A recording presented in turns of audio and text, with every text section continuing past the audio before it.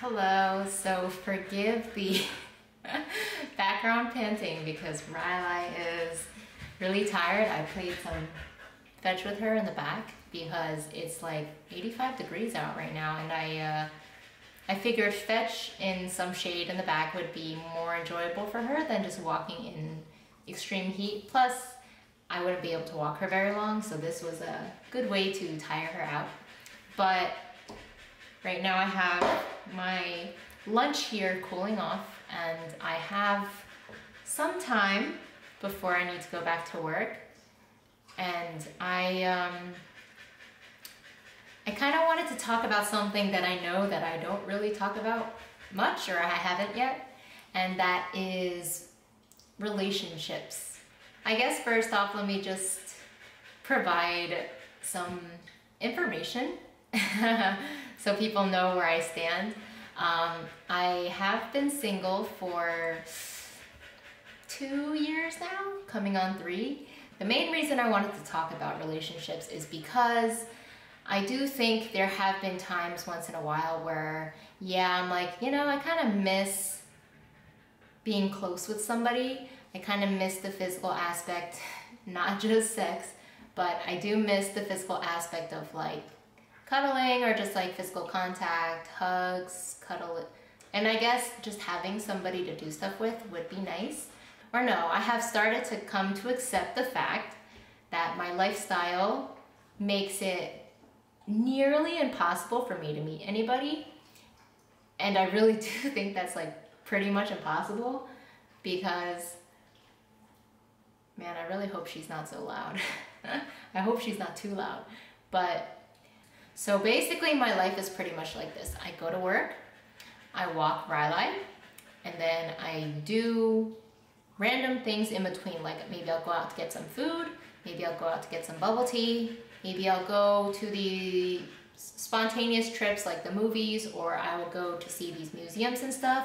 But the thing about that is that anytime I go out in public, and I mentioned this in my introvert video, I am very focused on my goals. So if I'm like in the grocery store shopping, which I'm not anymore because I freaking deliver my groceries now, but if I'm ever out, I don't pay attention to people.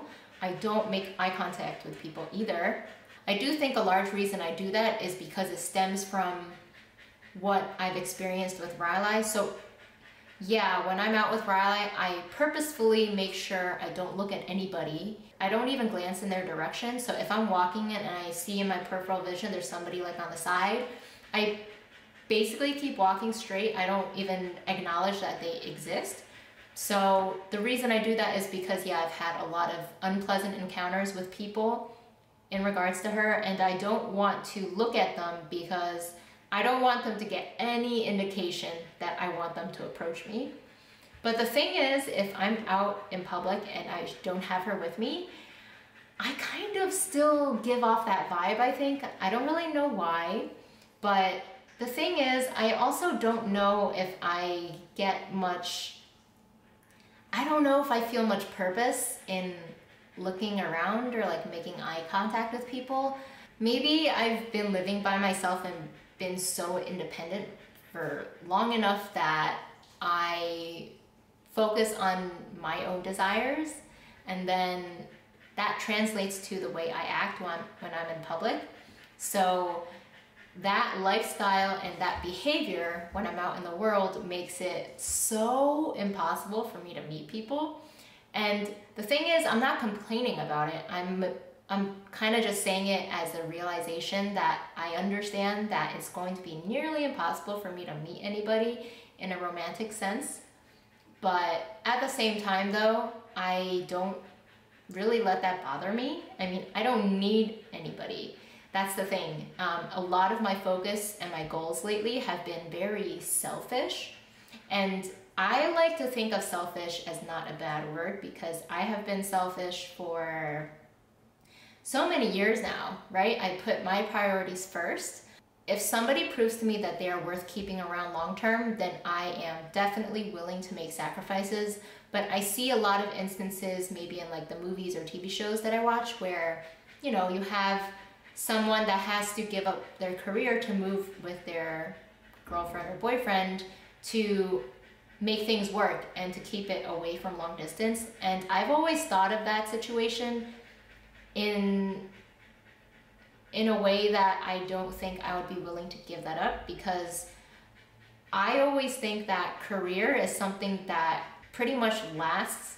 The benefit you get out of a better career, it's just more long-term, because a relationship is very unknown. You don't know if something's going to happen that can make it end, and then if that relationship ends, then the sacrifice you made for your career feels like it was kind of a waste. I've never actually been put in that situation, so I don't know for sure if that's what I would do. It really depends on the person. I definitely think I fall for people pretty fast. I just think that if I meet someone and I connect very well with them, then I love just spending a lot of time with them. So, you know, as an introvert, the only activities I really would prefer to do on my own are playing video games, and if they play, then I would love to play with them. But I've had a little bit of problems in the past where playing video games with someone might kind of unleash the beast in me, because I'm competitive, and if my boyfriend isn't as good, it might be less enjoyable to play with them. But that will be something I will address if it ever happens again in the future. Yeah, it's just so weird to think about, because I know that there are other ways to overcome this lifestyle that I have, and that is online dating. But I don't like online dating at all, because when I look at profiles, or I browse through all these profiles, it feels like I am flipping through a bunch of applications and then deciding who I want to date. And I don't like that. That feels unnatural.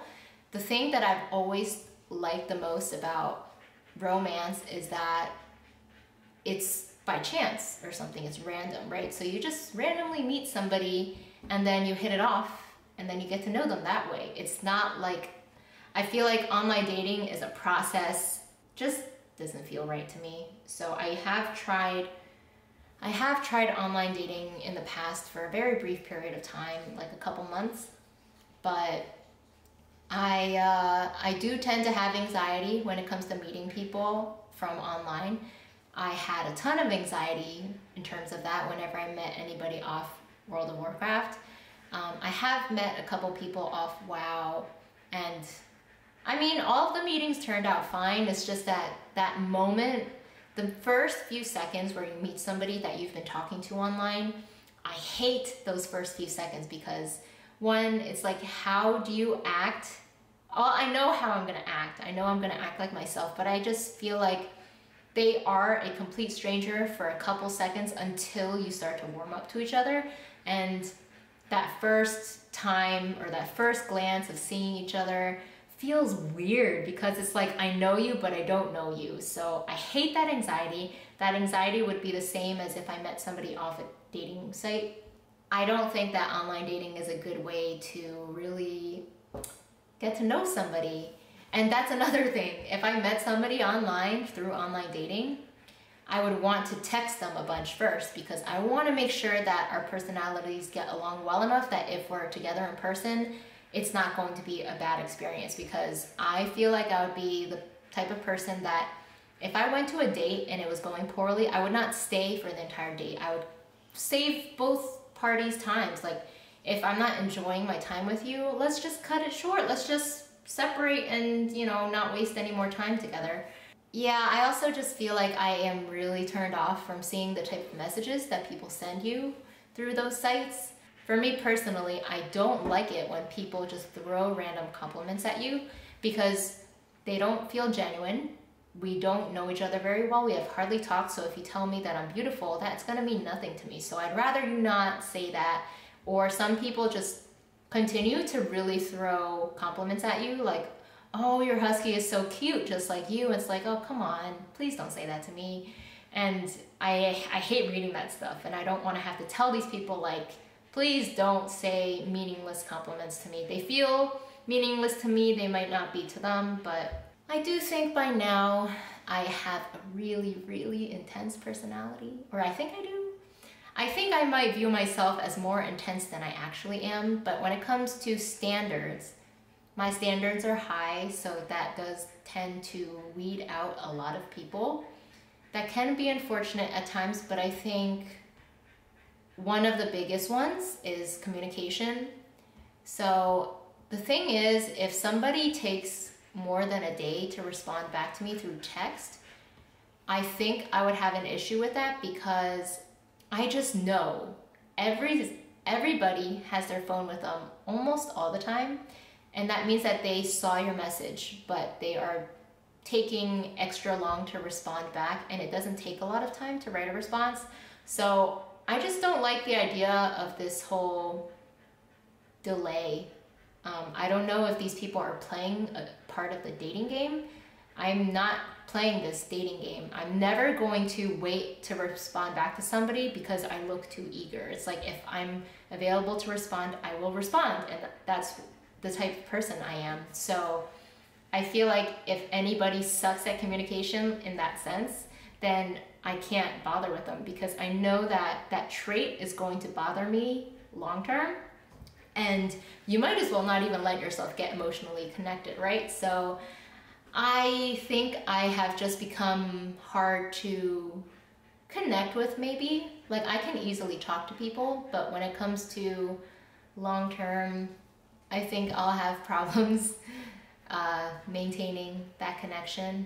I do also think it would be extremely, extremely hard to find someone that, well, finding someone that respects my training with Riley is also essential, and I feel like the dog world of training this way is very unknown to a lot of people, so that would be hard, maybe, to find someone that is respectful of what I ask of them. Overall, I've just been thinking about this from time to time, because I feel like I've been away from the romantic scene for a while, and I feel like as more time passes, I'm going to gradually become so comfortable with living with myself that maybe living with someone else, or connecting and relating and spending time with someone else, might be something I'm not used to anymore. That's okay.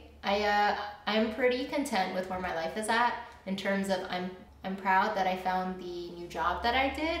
So I do think I am progressing along at a pretty decent pace in terms of life and just all aspects of my life, I guess. My home situation is always calm and peaceful because I live by myself.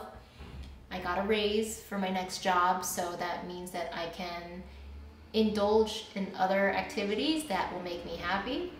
And generally, I live a stress-free life because I make all my decisions. And if I want to go do something, I do it. And I am usually happy with my decision. So I don't have to be, I'm not emotionally affected negatively by other people because of plans. The garbage truck is passing by. Yeah, it's just that, you know, sometimes when you watch romantic movies, you're like, you know, I miss that, but it's okay. It's not something I want to rush. Definitely not something I want to rush, because I think if you focus so hard on it, I don't think that romance is something you can just get because you want it, right? It just happens out of nowhere, and it's not something you can control. So focusing on it and thinking about it all the time and wanting it is kind of pointless to me.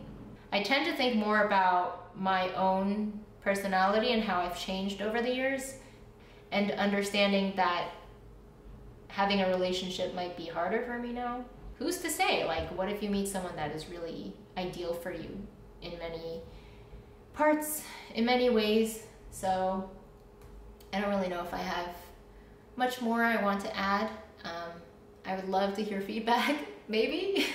I don't know if this is something I can receive feedback on exactly, but maybe if other people relate or something, that would be interesting to hear.